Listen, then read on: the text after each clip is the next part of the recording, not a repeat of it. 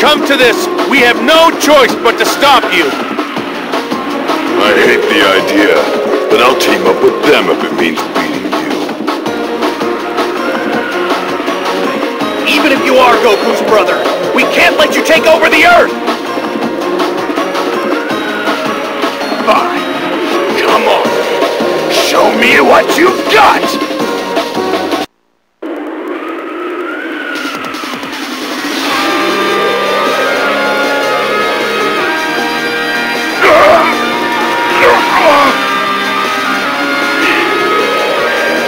Accept your fate, Radditz!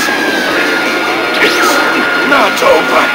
You've beaten me, but you'll never stand up to Prince Vegeta! What?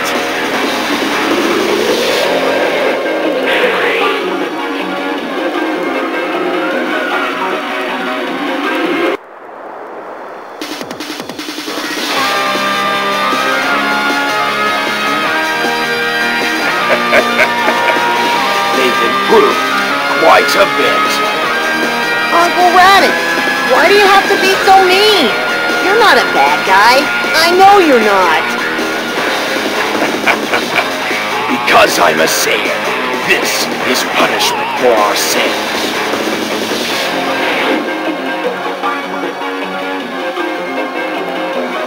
Darn you! You're not getting away this time! Come on, Kakarot!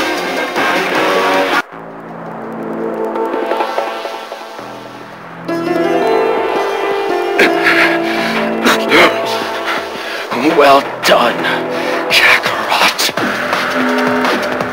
Radditz! I used to think power was everything, but I see now. I didn't know what true strength was.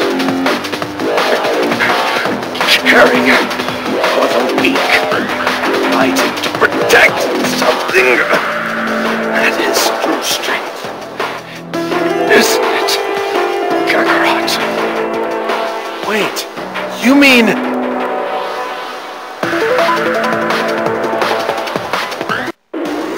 As he faded, Radditz recalled the warm memories of the time he spent with Goku and his friends.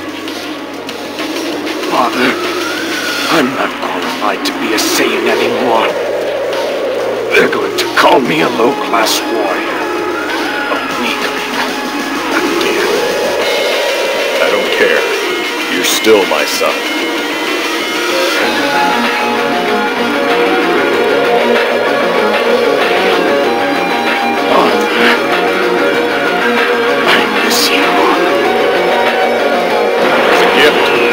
A match with me. Come, Radditz. And though it was only a dream, Radditz had a match with his father, Bardock. That was the last time Radditz dreamed of his father. After that, Bardock's face appeared only in nightmares. Kakarot, they're strong, and they work but even more terrible monster. Huh? A monster? Kakarot, please, for the sake of your father and brother, defend the pride of the Saiyan race. Hey! Without another word, Radditz summoned his space pod and departed from the Earth. His ship collided with the ones carrying Vegeta and Nappa and vanished in a dazzling flash of light. Perhaps this was the last expression of the love Radditz felt for his younger brother.